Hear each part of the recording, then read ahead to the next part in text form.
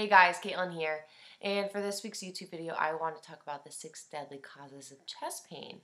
So the chief complaint of chest pain notoriously comes to the emergency department very often, and every time I see a patient that's complaining of chest pain, I like to rule out these 6 deadly causes. So let's get started. So the first chest pain I want to talk about is a chest pain that is worse with exertion. It can be in the middle of the chest and maybe radiate down the left arm, maybe associated numbness and tingling in that left arm, associated shortness of breath, maybe some nausea, vomiting, dizziness. So we all know this one, coronary artery disease. So there's 3 different types of coronary artery disease that might present to the emergency department. There's STEMIs, there's NSTEMIs, and then there's unstable angina. So STEMIs are ST elevated myocardial infarction. So you'll see those ST elevations on an EKG usually had associated elevated troponins, and then reciprocal changes. So never forget that. That's what differentiates coronary artery disease from a couple other different things that show ST elevations on EKG. And then there's NSTEMI. So they won't have ST elevations on the EKG, but they may have some other EKG changes like T wave inversions, Q waves, and they will also have an elevated troponin. And then there's unstable angina, which is chest pain that is new, it is worsening, or it's chest pain at rest or unrelieved by nitro. Now, the next thing I want to talk about is a chest pain that is a sudden onset. It's a 10 out of 10 pain. It's tearing, ripping in nature. It's radiating to the back. These patients might have a past medical history of hypertension or a bicuspid aorta. So this is aortic dissection. You definitely don't want to miss this for chest pain. These patients also might have unequal pulses in their upper extremities, or they might have unequal blood pressures in the upper extremities. The chest x-ray findings of an aortic dissection will show a widened mediastinum.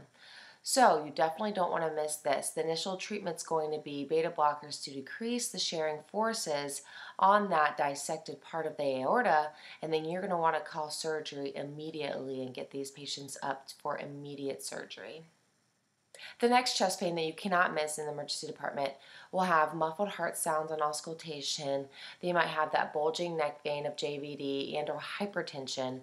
The patient may be complaining of chest pain, shortness of breath, and maybe some other heart failure type symptoms. And this is cardiac tamponade.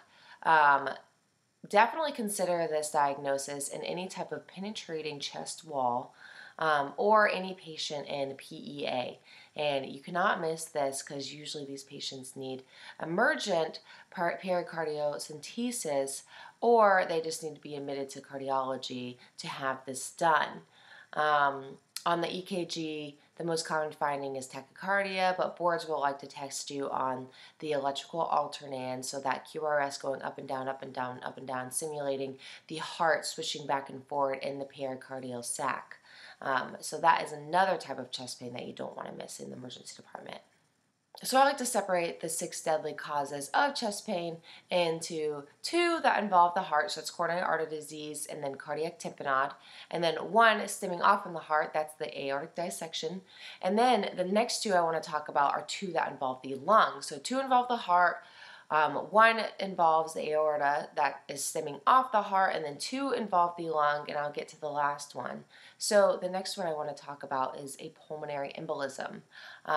And for these patients, I like to use the Wells and Perk criteria to rule out a pulmonary embolism. So Wells criteria involves any DVT-like symptoms, unilateral swelling, pain, any risk factors that involve immobilization, recent surgery, recent hospitalization, a heart rate greater than 100, any prior DVTs or blood clots, hemoptysis, or any recent malignancy. And then you can use the PERT criteria, which will have the addition of any females, an O2 sat that is less than 94, and then any oral contraceptive use. And I like to run through those risk factors with a lot of people coming in for chest pain, especially if it's pleuritic and they are complaining of associated shortness of breath, which is one of the most common symptoms with pulmonary embolism.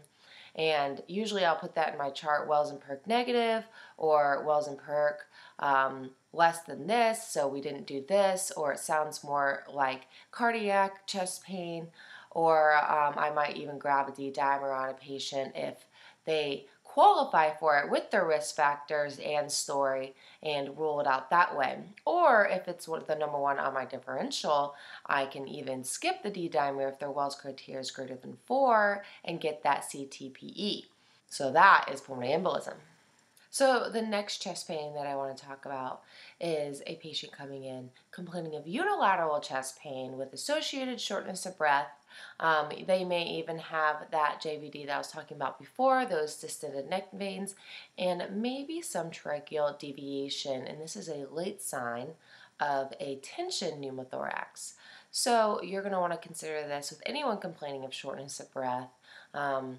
And you're going to want to get a chest x-ray first on these patients. On auscultation, they may have diminished breath sounds on one side of their chest, and the treatment for this is going to be immediate needle thoracostomy. So you're going to want to put a 14-gauge needle above the second intercostal space, mid-clavicular line to decompress that lung, and then immediately followed by a chest tube. So that is another chest pain patient that you're not going to want to miss in the emergency department.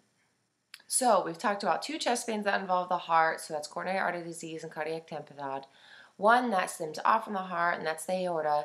2 that involve the lung, that's tension pneumothorax and pulmonary embolism.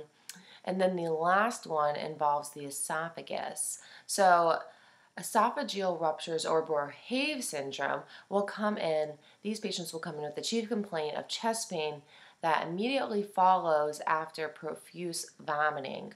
So these patients will usually have the triad of chest pain, vomiting, and maybe some emphysema, subcutaneous emphysema in any part of their chest, mediastinum, maybe in the cervical area. They may have Hammond's crunch, which is a crunching sound on palpitation in the chest wall.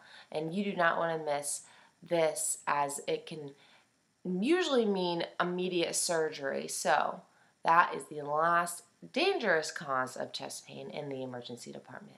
And that's it, guys. Thanks for listening. I just want to run through this because I had a long shift at the chest pain center the other day, and it's easily to forget one of these deadly signs of chest pain, and I like to go through my charting and talk about the differential diagnosis that I went through with each of my patients that are complaining of chest pain.